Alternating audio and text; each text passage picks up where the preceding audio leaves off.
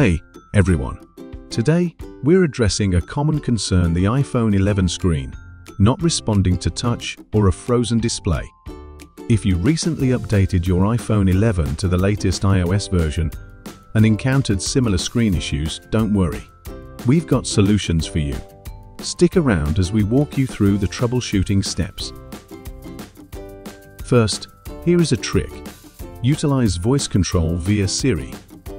If your screen remains unresponsive, but you have to use your phone right away, Siri may be a helpful ally.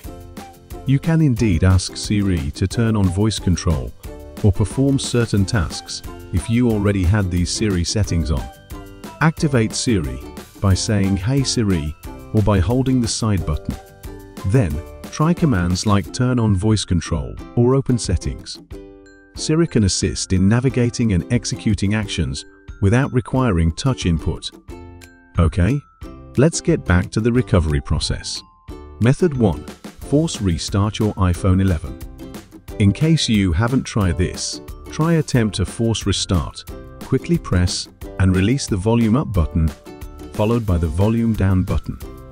Then, keep press and hold the side button until you see the Apple logo. Don't touch the screen and slide to power off. Check if your screen responds after the restart. Method 2. Ensure a clean screen and disconnect accessories.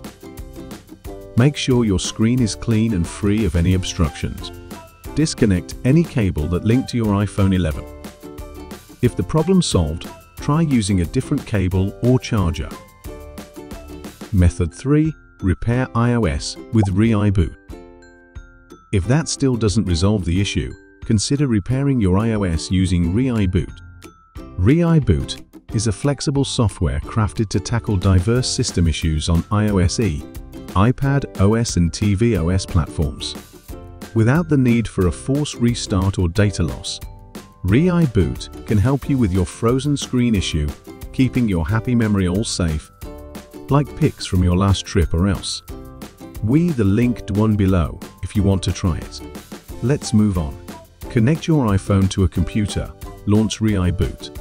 Follow the on-screen instructions to enter recovery mode, just like force restart, but press longer with the side button until you see the restore screen.